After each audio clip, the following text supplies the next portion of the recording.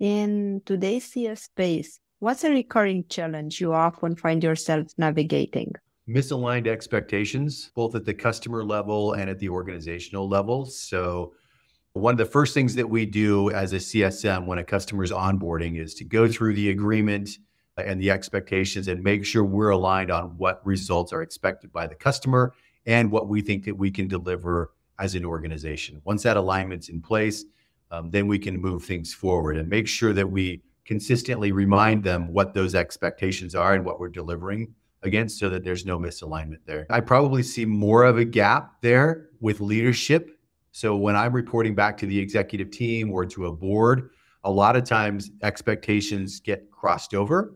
And especially with a board, you have a quarterly meeting with a board of directors. And so you don't have as much opportunity to maintain that alignment with the board.